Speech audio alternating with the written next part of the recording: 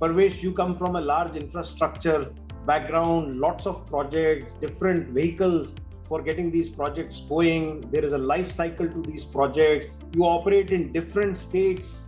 These projects can be there anywhere. And I'm sure you see these problems from a different lens. We would like to hear from you. What are your observations around complexity of compliance management in India? So we have seen in our organization, in previous organization, that thousands of compliances were applicable on us. And at one point of time, even I have been made in charge, being the compliance officer, to deal with that.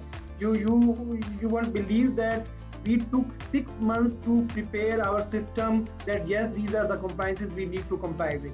Few of the compliances were on record, but when we make it some automated system, and those 6 months, even I was a spoke for few departments, and I am happy to say here in the first 2 months, there were 19,000 pending compliances. I'm saying that updating those compliances on system, 19,000 updation were required, which were in the file. There was no tracking, and people who were doing it, if left the organization, that has gone with them.